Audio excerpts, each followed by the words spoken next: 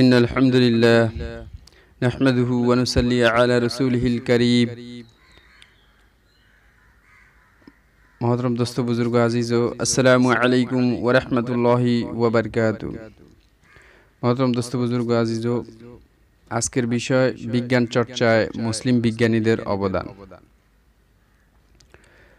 মহতরম দোস্ত বুজুর্গ, বিজ্ঞানীদের অনেক দিন ধরে নোবেল প্রাইজ দেওয়া চলছে।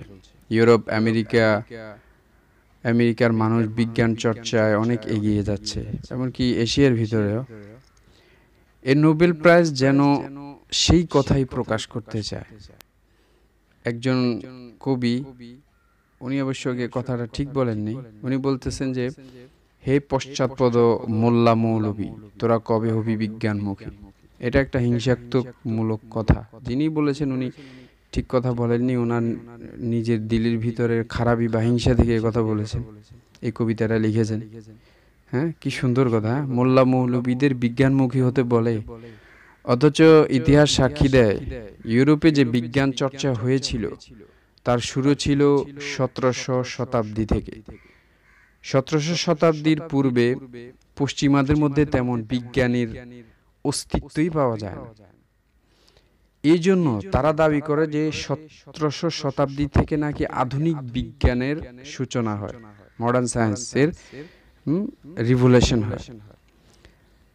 যেমন কিছু 1700 শতাব্দীর কিছু সায়েন্টিস্টের কথা বলি, যেমন William Gilbert, Kepler, Galileo, স্ল্যাট, বাইসেল, Pascal, Robert royal, Robert Hooke, Isaac Newton, আরো অনেকেই আছে। এরপরে আসে এরকম আলবার্ট আইনস্টাইন, হ্যাঁ, তারপরে হাবল, তারপরে ম্যাকগিল, আরো অনেকে। তো এই যে 1700 শতাব্দী, সবাই যেন এই 1700 শতাব্দীর যে বিজ্ঞানের রিভলিউশন, এই শতাব্দী হঠাৎ যেন এই সায়েন্টিস্টগুলো টপ টপ করে পড়া শুরু করে, টপ টপ করে আবিষ্কার হওয়া শুরু হয় একই এই 100 শতাব্দীর ভিতরেই, পূর্বেও ছিল না। তাহলে রহস্যটা কি?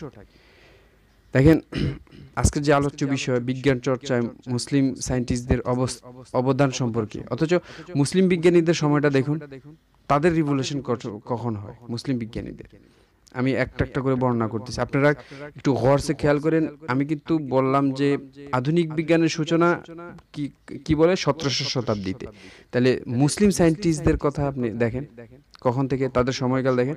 প্রথম মুসলিম বিজ্ঞানীর কথা আলোচনা করতেছি, তিনি হলেন মুসলিম বিজ্ঞানী ইবনে খালদুন, যিনি ওনার সময়কাল দেখেন 1332 থেকে 1406 খ্রিস্টাব্দ। আচ্ছা, ইবনে খালদুন সম্বন্ধে একটু ইন্ট্রোডিউস করি। ইবনে Khaldun was an Arab scholar of Islam who was a social scientist and historian who has been described as the father of the modern discipline of historiography, sociology, economics and demography. ইবনে খালদুন ছিলেন একজন আরব পণ্ডিত, সমাজবিজ্ঞানী এবং ইতিহাসবিদ, যিনি ইতিহাস বিজ্ঞান, সমাজবিজ্ঞান, অর্থনীতি এবং গণতাত্ত্বিকতার আধুনিক শাখার জনক হিসেবে বর্ণিত। তো এরপরে সময়কাল বলতেছি, যিনি ইবনে বতুতা, ওনার সময়কাল ছিল 1304 থেকে 1369 খ্রিস্টাব্দ পর্যন্ত। তো ইবনে বতুতা সম্পর্কে একটু ইন্ট্রোডিউস করি। Ibn Battuta was A Muslim berber Moroccan. He is a Moroccan scholar and explorer who widely traveled the medieval world over a period of 30 years. Ibn Battuta visited most of the Islamic world and non-Muslim lands also, including Central Asia, South Asia, India and China. Ibn Battuta ছিলেন একজন মুসলিম বারবার। ইনি ছিলেন Morocco পণ্ডিত এবং উনি ছিলেন ভ্রমণকারী, যিনি মধ্যযুগীয় বিশ্বের ব্যাপক ভ্রমণ করেছেন এবং এই বিষয়ে অনেক তিনি কিতাব লিখেছেন।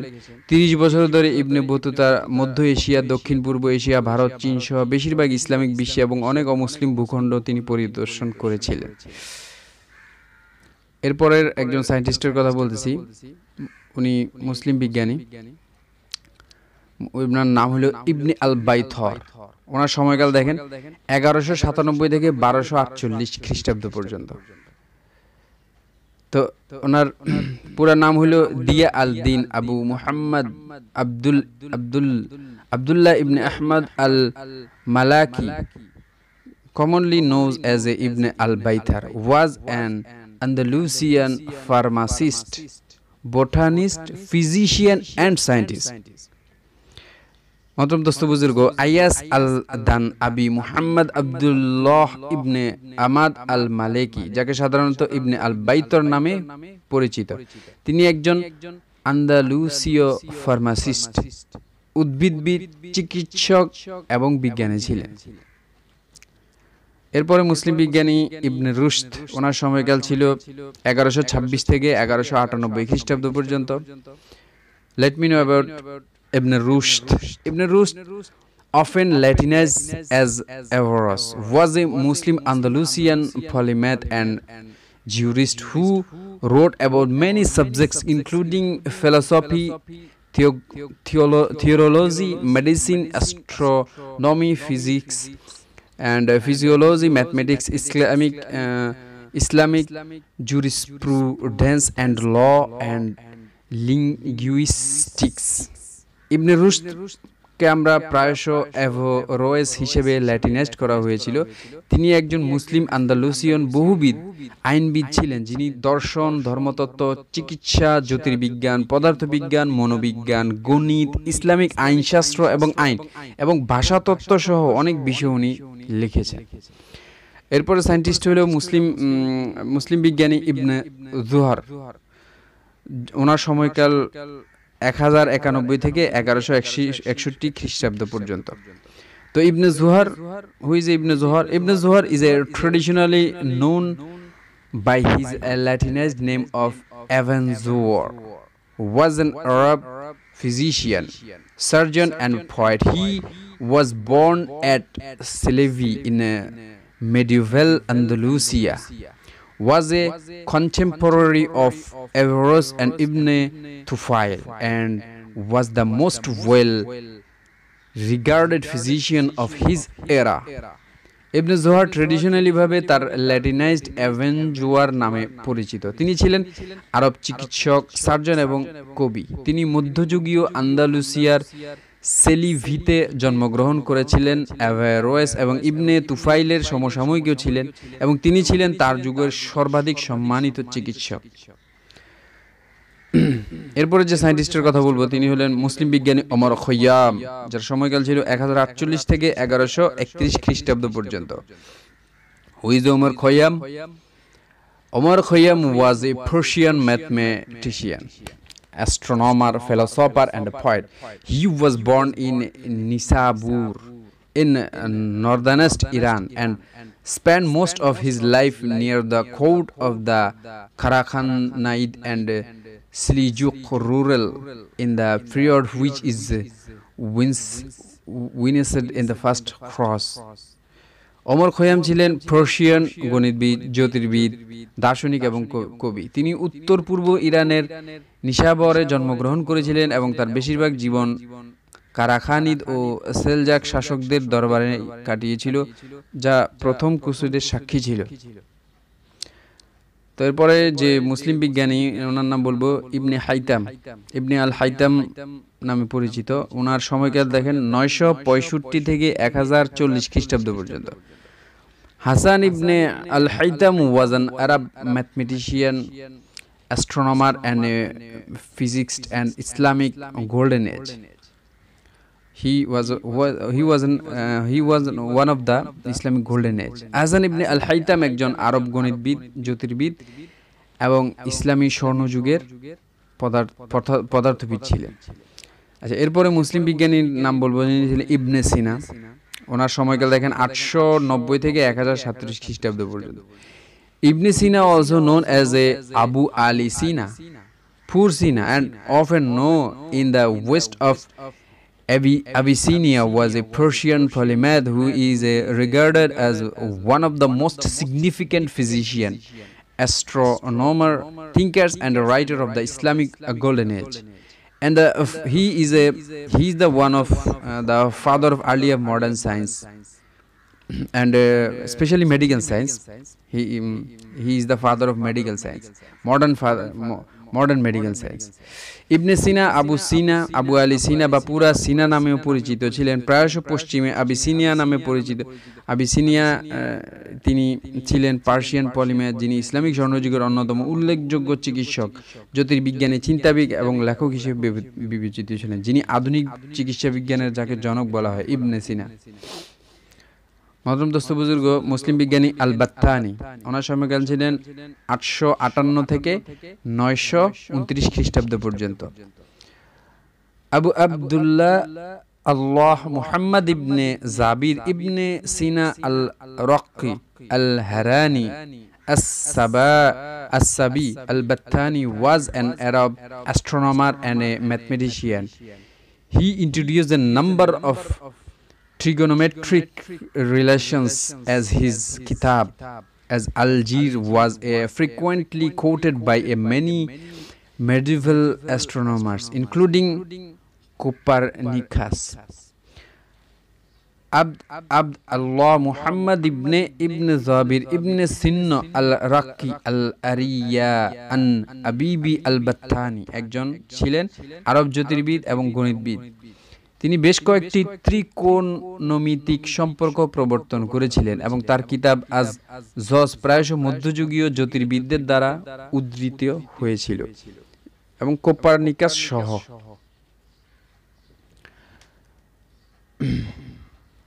মুসলিম বিজ্ঞানী আবু নাসর আল ফারাবি, ওনার সময়কাল দেখেন 872 থেকে 950 খ্রিস্টাব্দ। Abu Nasr al-Farabi was a renowned earlier Islamic philosopher and jurist who wrote in the fields of political philosophy, mathematics, ethics and logic. He was also a scientist, cosmologist, mathematician and the music scholar. Abu Nasr আল ফারাবি একজন প্রখ্যাত Islamic দার্শনিক ও ফকি ছিলেন, যিনি রাজনৈতিক দর্শন, রূপক, নীতিশাস্ত্র এবং যুক্তিবিদ্যার ক্ষেত্রে লিখেছেন। তিনি একজন বিজ্ঞানী, মহাজাগতিক গণিতবিদ এবং সঙ্গীত পণ্ডিতও ছিলেন। এরপরে মুসলিম বিজ্ঞানী আবু বরক আল রাজি, আবু বকর আল রাজি, আচ্ছা, ওনার সময়কাল ছিল 865 থেকে 925 খ্রিস্টাব্দ পর্যন্ত।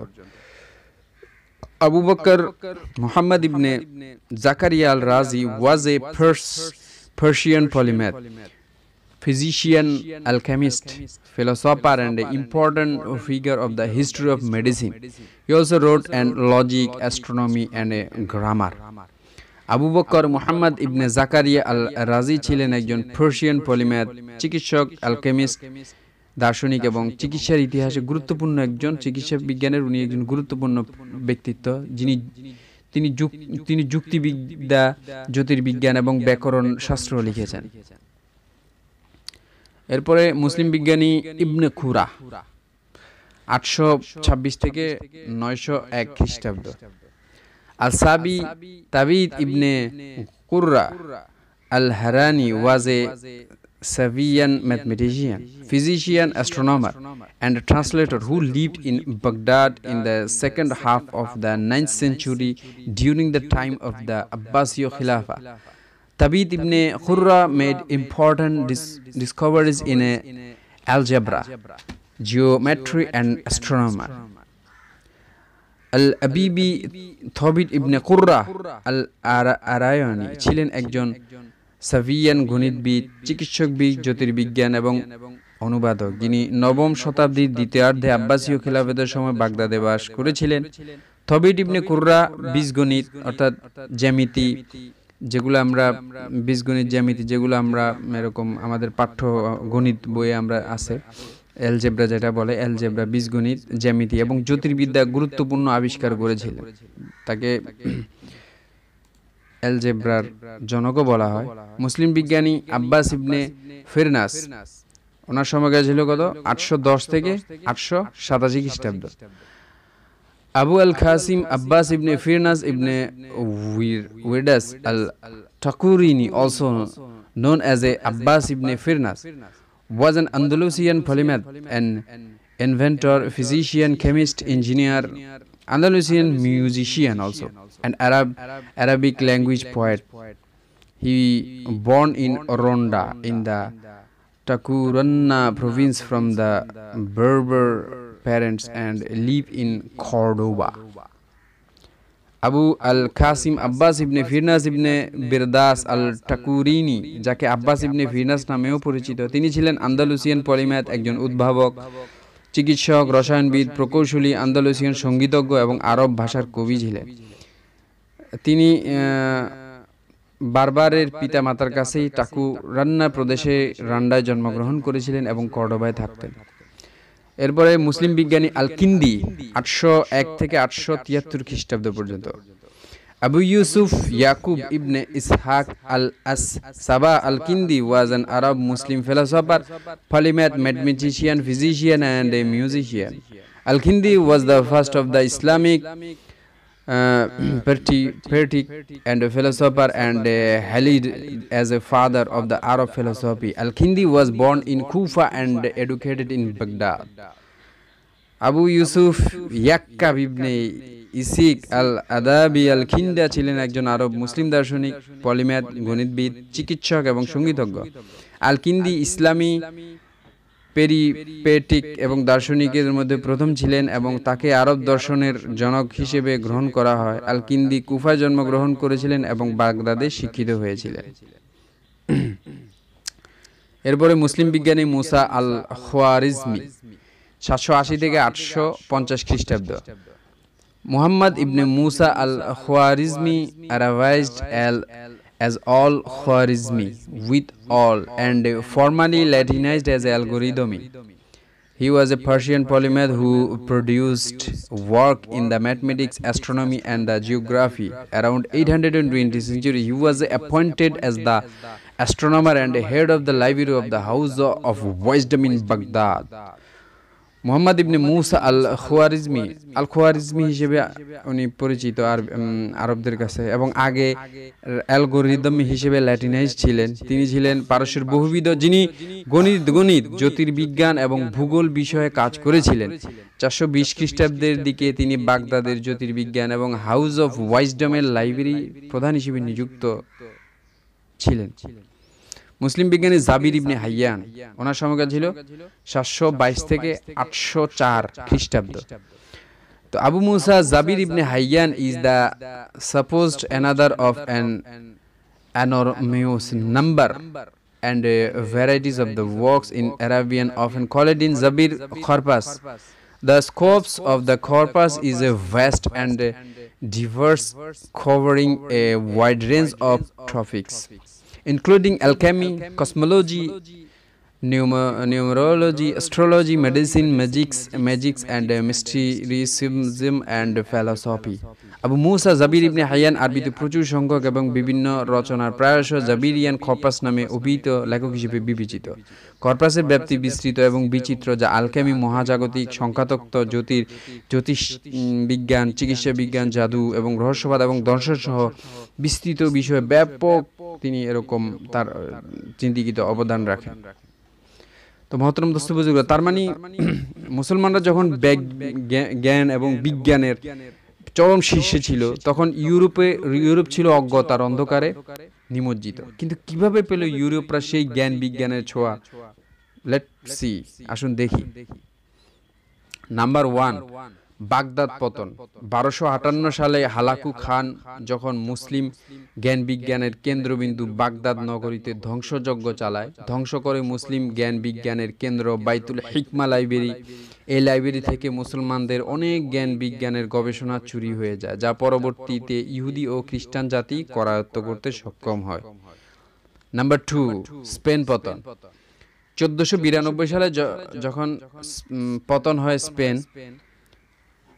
এই সময় স্পেন ছিল মুসলিম সভ্যতার অন্যতম প্রাণকেন্দ্র, যেখানে বিশাল লাইব্রেরিতে সংরক্ষিত ছিল মুসলিম বিজ্ঞানীদের গবেষণাধর্মী বইসমূহ। স্পেন দখলের পর খ্রিস্টানরা স্পেনের লাইব্রেরিগুলো দখল করে। তারা অনেক বই সরিয়ে ফেলে, অনেক বই নদীতে ফেলে দেয়, আবার অনেকগুলো আগুনে ধ্বংস করে ফেলে। এরপরে দেখেন 1500 শতাব্দীতে প্রায়শ 1600 শতাব্দীর কাছাকাছি মুসলিম বিজ্ঞানীদের থেকে চুরি করা বইগুলো নিয়েই 1700 শতাব্দীতে ইউরোপীয়দের মধ্যে জ্ঞান বিজ্ঞানের সূচনা ঘটে। গর্জে শুনে, যাকে তারা নাম দিয়েছিল 1700 শতাব্দীর আধুনিক বিজ্ঞানের সূচনা, the revolution of modern science. মহতরম দোস্ত বুজুর্গ, মুসলমানদের বইগুলোই তারা অনুবাদ করে প্রকাশ করত এবং শাস্তে চাইত বড় বিজ্ঞানী। তবে মুসলিমদের লিখিত বইসমূহ অধিকাংশই ছিল আরবি ভাষায়। খ্রিস্টানরা আরবি খুব একটা বুঝতো না, কিন্তু ইহুদিরা বুঝত। তাই খ্রিস্টানরা মুসলমানদের বইগুলো ইহুদিদের কাছে দিয়েছিল অনুবাদের জন্য। ইহুদিরা ছিল ধূর্ত এবং এখনো তারা ধূর্ত। তারা বলতো এটা একটা বই দিলে হবে না, সব দাও, আমরা ধারাবাহিকভাবে অনুবাদ করে দিব।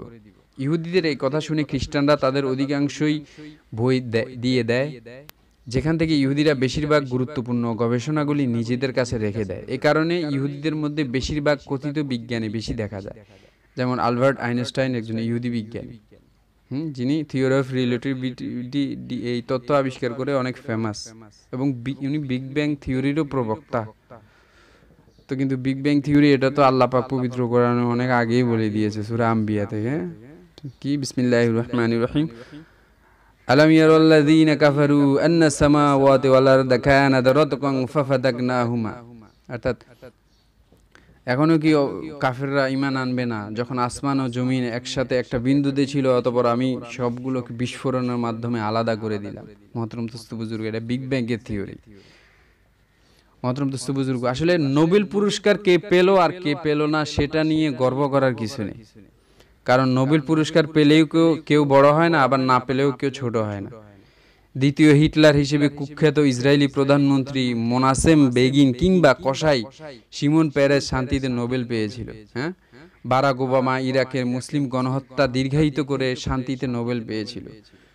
ডক্টর ইউনূস বাংলাদেশে সুদখোরের প্রথা চালু করে শান্তিতে নোবেল প্রাইজ পেয়েছিল। মায়ানমারের রাখাইনে মুসলিম হত্যাকারিণী অং সান সুচিও শান্তিতে নোবেল পেয়েছিল। এই নোবেলের শান্তিতেই যখন এত অশান্তি, তখন বাকিটার অবস্থা কি? মহতরম দোস্ত বুজুর্গ, আপনারাই বলুন। আজ এ পর্যন্তই, আমরা আরো জানবো। ওয়াখির দাওয়ানা আনিল হামদুলিল্লাহি রাব্বিল আলামিন।